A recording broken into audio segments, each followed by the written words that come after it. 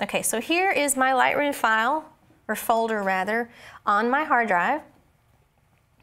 And Lightroom created this when I imported pictures, when I created my first new catalog. Lightroom made this folder, and all this stuff that's in it, Lightroom put there automatically. So I want to spend just a couple of minutes talking about what we're seeing here. Again, it's just going to help you understand the why behind the how. Backups folder, we're going to talk about that in a second. So you can see here that it looks like I have multiple catalogs. That is letting you know how long I've been using Lightroom.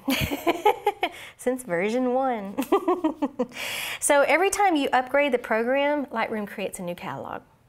I'm showing you this because at some point you're going to want to come in here and delete those older catalogs for hard drive space. Now, a catalog does not take up near as much room as your pictures. We were talking earlier that I have about 15,000 photos in my catalog, and the catalog file is only about 150 megs.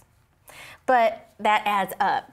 So just know that every time you upgrade, Lightroom is going to create a brand new catalog.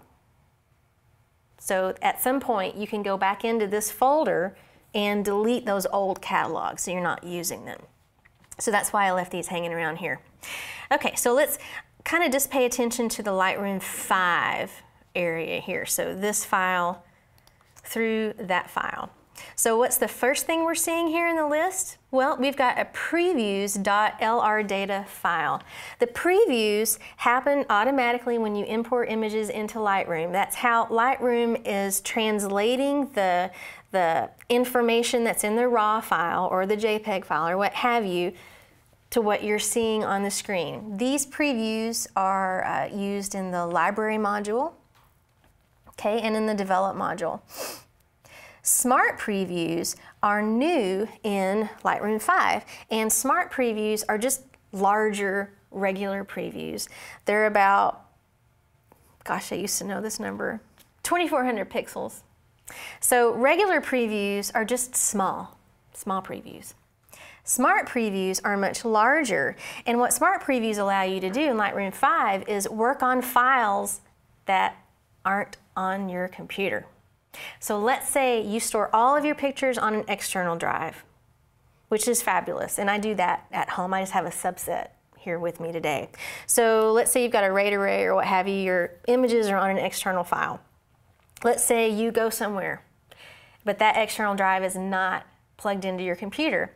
If you let Lightroom generate these smart previews, which are larger previews, it lets you use the develop module even while those files are offline. So that's really, really handy. Yes, and so when you get back home or when you do plug in that external drive where the pictures actually live, remember the catalog has a photo record, and that photo record is pointing to wherever the file lives.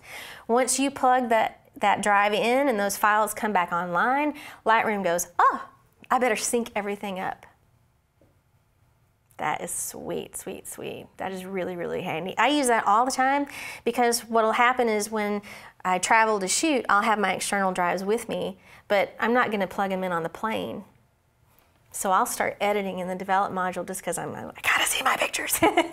And so it allows me to edit. It's just a bigger preview.